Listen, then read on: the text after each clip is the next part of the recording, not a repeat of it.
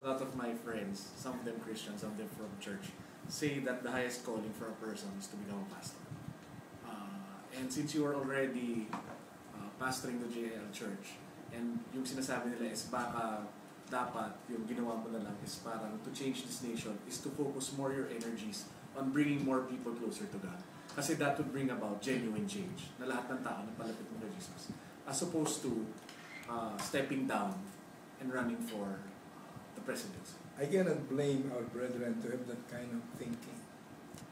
I myself, it took, I think, 4 months before I was finally convinced by Task Force Pagbabago last 2003 to leave my comfort zone and fight the Goliaths in a bankrupt electoral system.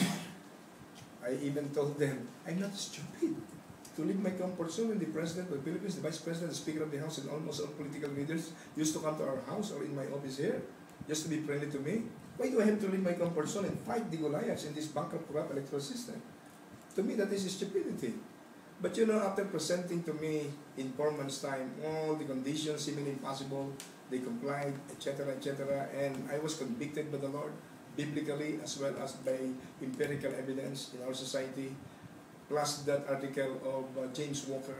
I have never known a country like the Philippines that used to be number 1 in Asia, and now at the bottom because the Philippines had undergone incredible deterioration due to shocking unabated political corruption. I was convicted by my conscience. Secondly, how I wish all Christians to be educated. The kingly anointing is much, much higher than priestly anointing. When you're a pastor, try to go to the Divisoria. Do you think there will be a commotion of people around you? No. But once you're a president, you try to go to the Divisoria, there will be a commotion of people. So that rhetorical statement of some Christians, with due respect to them, and I believe they are sincere. But if you study carefully the Bible, in the life of David, he was called as a priest, he was called as a prophet, and eventually called as a king, and even branded as the greatest king of Israel. You know, kingly anointing, Carlos, siguro, have you not seen the prophecy of Dr. Cindy Jacobs? Yeah, I watched it sa YouTube. Yeah, did you remember when he said, Brother Eddie, God is calling you from priestly anointing to kingly anointing? Political life cannot be separated from economic life and social life and religious life. If we want a transformation of the whole nation, all pillars of the society must be transformed accordingly. Not just the church, but the entire spectrum of the society must be changed and be transformed. Holistic transformation, as redemption is holistic, physical, mental, and spiritual. So I don't debate with our brethren, but it appears that they have not yet studied the kingdom dominion theology.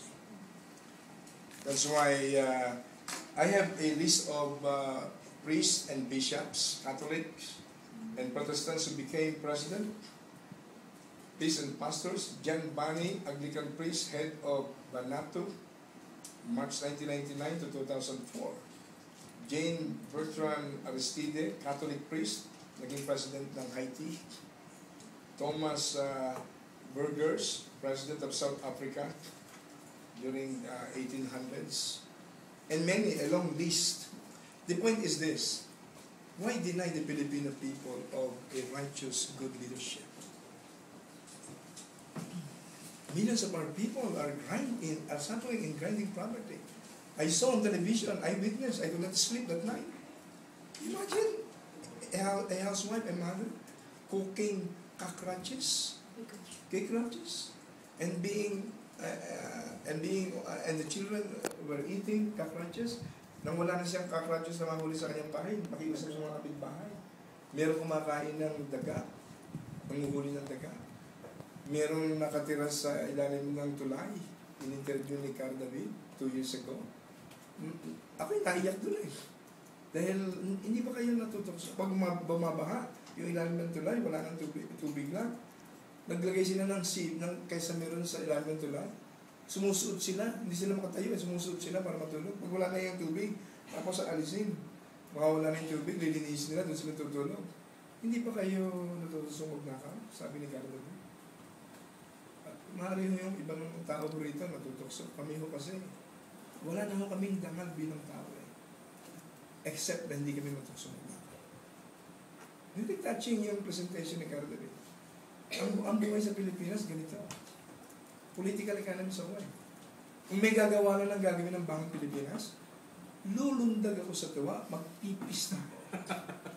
Kung meron lang gagawa at hindi ako ikaw condemn ng history, hindi ako ikaw condemn ng eternity, hindi ako ikaw condemn ng Diyos, hindi ako susulutin ng next generation, nagkaganito, napunta kami sa asong baboy dahil you refuse to leave your comfort zone and you just love yourself. Ako, ano ba ay kailangan ko ba sa buhay? Hindi naman ako, hanggang ngayon nakatira ako sa 101, Bukay, Bulacan. Doon ako pinanganak, hanggang ngayon doon ako nakatira. Doon nagpupunta sa akin yung ilang presidente, mga constitution political leaders. Doon nagpunta sila Villar, sila Noynoy, ng 2007 election. They seek my assistance. I help them. Wala ko na ikatiting na iota of interest in political office. Kaya show me a man or a woman who will sacrifice his life, ready to die just to rescue the nation from this malady and tragedies. Ako mismo, I will do my best to support. Pero prove to me, with due respect to other political leaders, they have been in power for so long. Anong ginawa nila sa land reform? Anong ginawa nila sa mga tinatawag itong mga massacre nito? Bakit lumaki ang private army ni ang Patulan? Sino responsible people dyan? Bakit yung maliit na private army naging monster? At ang modern weapons nila competitive with the battalion of Army Battalion of the Armed Forces of the Philippines? Very clear. Kailangan ma-educate lang ang tao eh. Sila mga responsible dito. Kami sa Bangon, kung parang naman kami mula ulong hanggang paa, wala kaming vested interest eh. Ready kami to pay dahil kami for transparency and accountability. Kaya nga, sabi ko, kung alam lang ng Filipino people, Ano follow-up? yes.